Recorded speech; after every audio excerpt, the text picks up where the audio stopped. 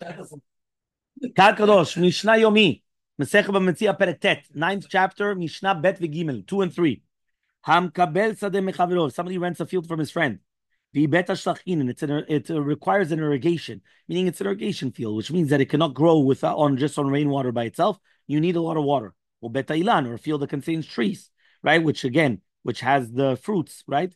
Yavesha mayan. If the spring dries up, meaning tzatz ilan, or the fruit tree is cut down, eno menakelo milcha koro. So he does not deduct anything from the rent, even though he lost the advantage of the spring or the tree. זאת אומרת, עכשיו נפסד לו, he doesn't have the spring, right? Doesn't matter.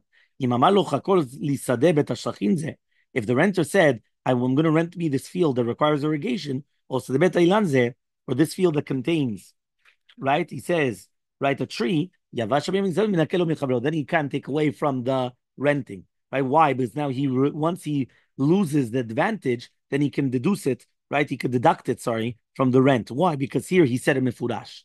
Mishnah Gimel. המקבל שדה מחברו והובירה. You are going to rent a field from your friend, and then you leave it fallow. You don't do nothing to it. ממש, אתה משאיר את זה ככה, בלי לעשות כלום. שמין אותה כמה ראויה לעשות. You're going to evaluate how much is it fitting to produce, ונותן לו, and he has to pay that.